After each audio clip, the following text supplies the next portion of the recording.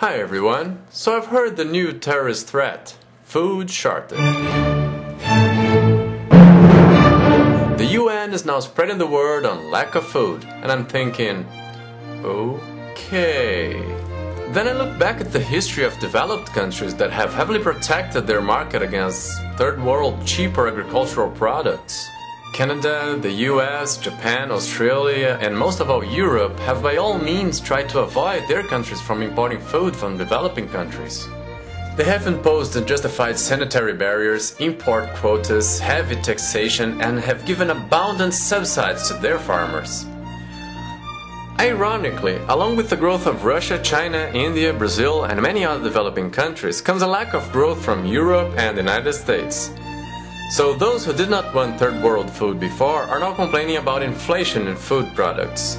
It is a tragedy, they say. They who have sponsored the inefficiency of their agriculture are now complaining that the world lacks in food. And I'm thinking, yeah, right. Guess what? Chinese are not paranoid about foot and mouth disease. Neither are they preoccupied with genetically modified food. And you know what? They are more than 1 billion. But they will put the blame on biodiesel and ethanol too, and I'm thinking, oh my. They are blaming the only real solution for global warming, which guarantees a safer climate to plant and avoid loss of crops.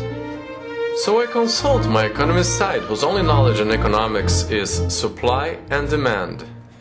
If food prices are going up, maybe European farmers won't need protection for their products and will produce efficiently for the first time. Supply and demand.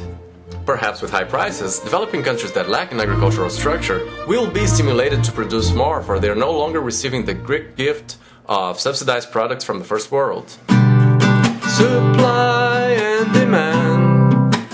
With the need of ethanol, maybe, just maybe, Americans will cut off the communist threat bullshit or anti-communist spite, or whatever you want to call it, and start importing sugar or ethanol from Cuba, compañero.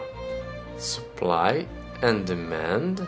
With expensive food, maybe there will be less waste and less organic trash. Supply and demand! Ho, ho, ho, ho, ho.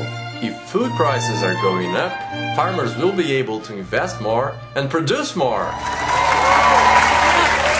Thank you, thank you, thank you. I know this is brilliant, brilliant. No one thought of that before. Supply and demand. Yes, how you're going mad. Are you actually saying that food prices high are actually good? That is correct.